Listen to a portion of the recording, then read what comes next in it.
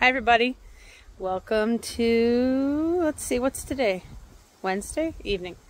I think it's Wednesday. Been nice and cool today, so I've been doing some gardening, and I got a table at an auction for $2.50 at the neighbor's house, so I had to lump all the flowers together. I know you've seen them all already, but I just figured I'd show you what I was doing around my house garden, the decorative kind.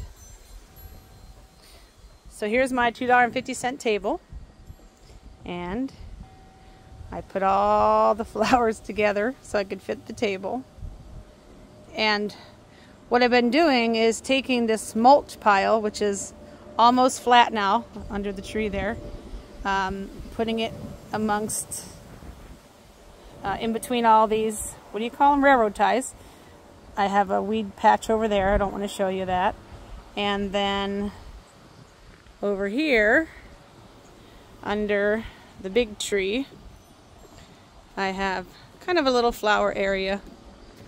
There, it just gets overtaken. This place is a jungle. There's some lamb's ear under there. I had a woolly thyme. I think it died. There's a little hosta, some kind of salvia and dianthus.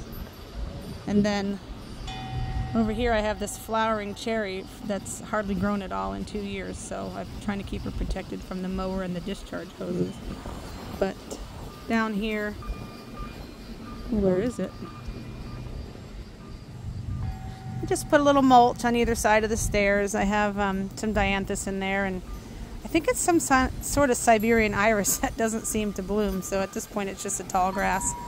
And yeah, just have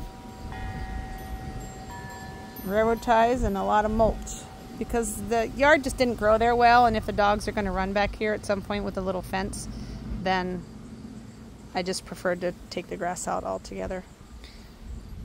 So the next areas I want to hone in on are the weed patch I didn't want to show you, and then on the west side of the house, there's some parsnips there that I'd like to pick this year. There's a few peonies in there, a little bit of dianthus I have, and the rest is really just all weeds. So I'd like to find some shrubbery or something to go there. But there's been little trees growing that no one's cut out, and they're going to be hard to get rid of.